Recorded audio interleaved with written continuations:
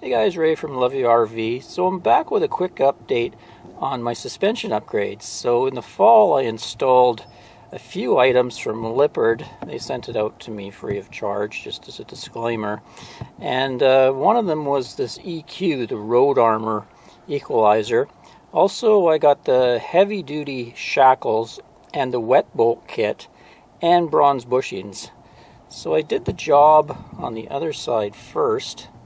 You can see it over there, and I do have a video of the complete installation that I did, but I thought now that I've done the other side early this spring and had both of them all installed, I decided to take it on a trip and give it a really good test before I came back and gave you my opinion. So we went out to a campsite called Strathcona Park Buttle Lake Campground. Now it's around 57 kilometers, I think, from our location here in Campbell River, so about 40 miles. But it was a good test because the road is very curvy, lots of curves and winds and hills up and down, rough patches, that sort of thing.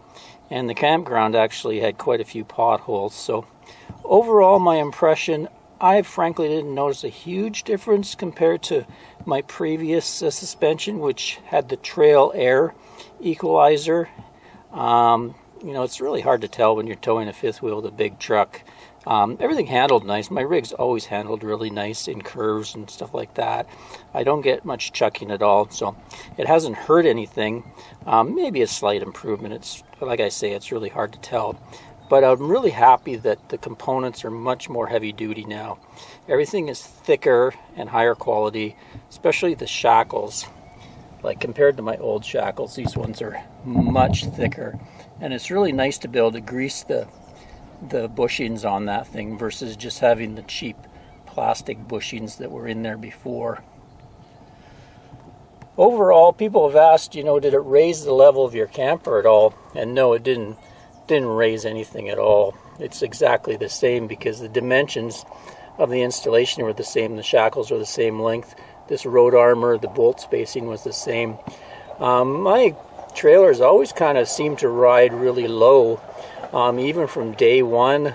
I have like some photos here of the first year we had the trailer, and then another one from about 5 years ago, and then another one from today. The only thing that's changed is our truck. We had an older truck before. It sat a little more level. Even with the new truck, though, it's pretty level, maybe slightly nose high. The springs on it have always kind of worried me. Let's get a closer look at the spring for you. You can see there's not a lot of bow to them. They're almost getting down sort of flat. I always thought, well, maybe those springs are starting to flatten out. But looking back at pictures again from the early years, it really hasn't changed much. And they don't really move too much underway. So I decided to put a camera under here while we were driving around and kind of give you a look at the action. So the camera I put under was when we were driving through the campground, so we're hitting some decent potholes. So it'll give you an idea of the movement of the springs and the equalizer as you hit a rough road patch or a pothole. And the whole idea is to smooth out the ride so things inside your trailer aren't bouncing around and vibrating. Also easier on the trailer frame. I've also got the Trail Air pin box. It has like a rubber cushion on it that you blow up with air, like a pillow, airbag, and it also has a shock. So I'll give you a little footage of us going down the road, and you can see that really shock absorbs quite a bit of the road vibration and movement from transferring from the truck and the hitch into your trailer. I think that's really helped to save the frame as well. That's all I'm trying to do is make sure I can keep the frame in good shape and not crack. Also, the items inside the trailer don't move around and vibrate as much. You know, our own personal items, but also all the piping and plumbing and gas lines and appliances, that sort of thing. Another thing that amazes me about this trailer is there's not much clearance between the tops of the tires and above, but it's never rub or anything, and I've gone through a lot of hills and it seems like the trailer's been bouncing along, but it's never actually touched the top of that.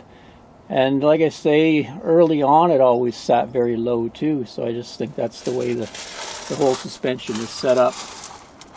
Anyway, just an update for you. I'll probably come back for a longer term update, maybe after, if we get down south for 6 months this year. I'll come back, you know, give you a really long term opinion on this setup, but I think it's going to be really good. Till next time, Ray from loveyouRV.com. Cheers, folks.